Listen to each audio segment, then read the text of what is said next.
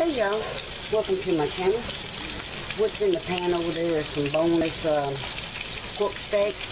They're pre-seasoned from the store. They came out of that box that I bought of the, what's really in a $20 box. But the star of this show is going to be this can of cream of bacon. I've tasted it and I'm telling y'all, it really has a good smoky bacon flavor. Just like you used a can of cream of mushroom soup and added the bacon bits to it. Alright, now let's get on to the star of this show real quick. Well, wait a minute, I have to flip these. I have 4, so I need these to brown.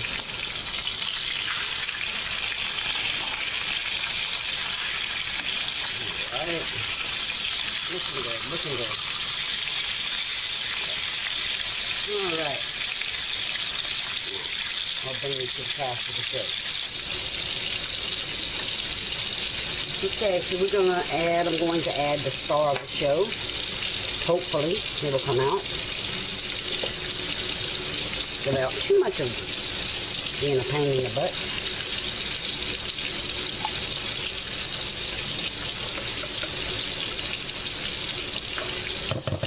Well, you're coming out of this. First time I've ever seen this. Again, thank you, K&B, for introducing me to this product. Get out of there, it's coming out. Somebody that hates making messes, I'm making a hell of one. Alright, now you sit over there. Alright.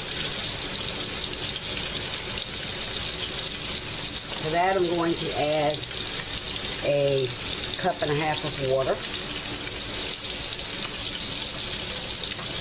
I've learned through the years that you doing the measurements that I've seen online, you get dried out rice when you do it as they say. Alright, I need to take your eyes off the back for a minute because I gotta get back over here. These little boogers come out. We're gonna set aside.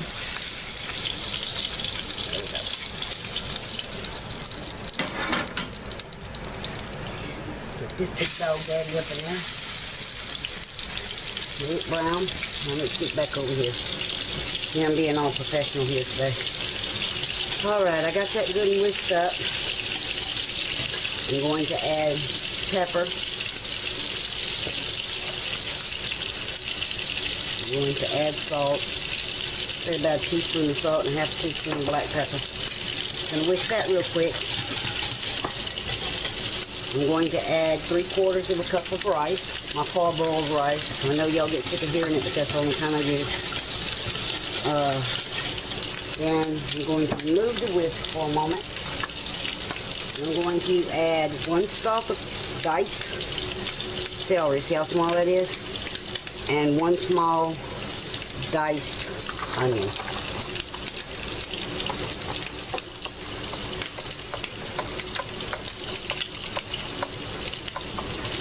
Alright, I gotta put that pork chop.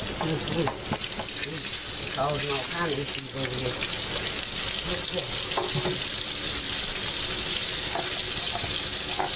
Gonna give that a good stir.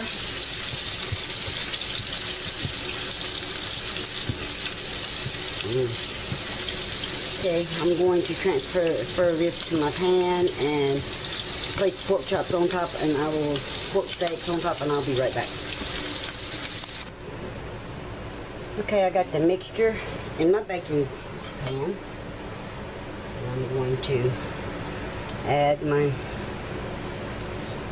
pork steaks in here. Now, I might have to do a little finagling to get all of them in there.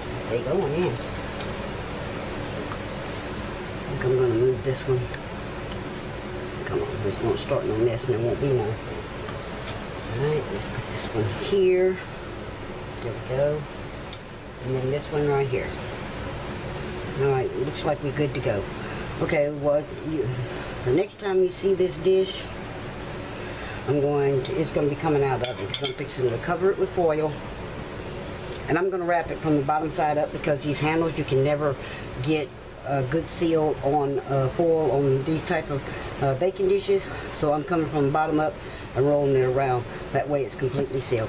And the next time you see this dish, it will be completely cooked and ready to show you.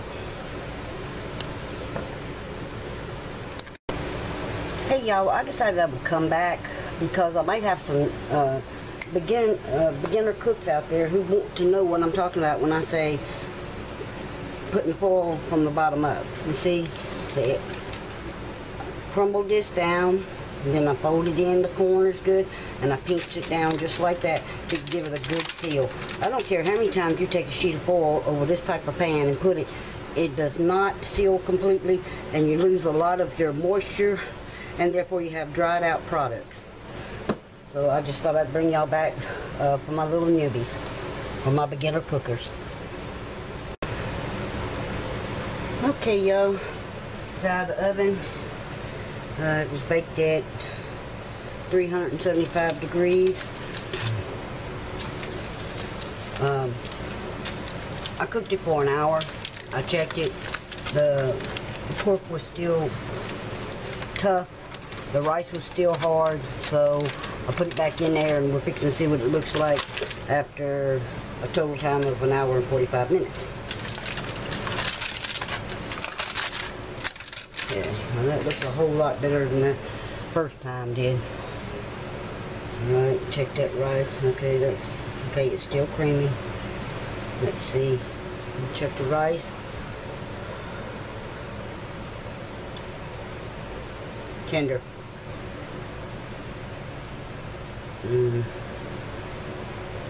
Okay, there's the pork meat. Scrape this back a little bit.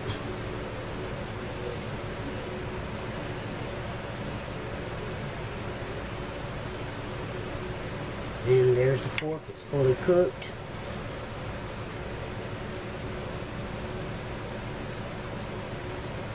Well,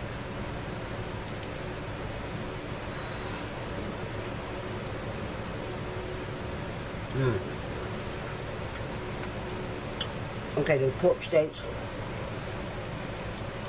are tender and they are juicy.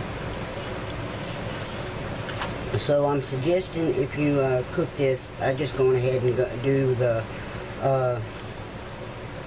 hour and 45 minutes because I did add extra liquid, as y'all saw. I also added celery and onion, and that takes time to cook. And those pork steaks were not exactly thin. Pretty good size right there. That's not those little paper thin ones that used to get me. So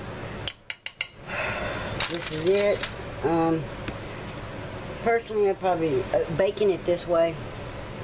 I'm not doing it like that again. If I ever do it again, I'm going to do it in a crock pot. I've never liked any of these oven baked casseroles with rice using a soup product in it.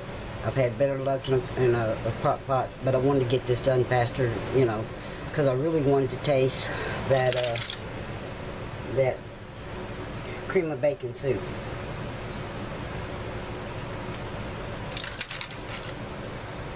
And you can taste the cream of bacon soup in there. It does have a strong bacon flavor, and I can see other things being cooked with that soup.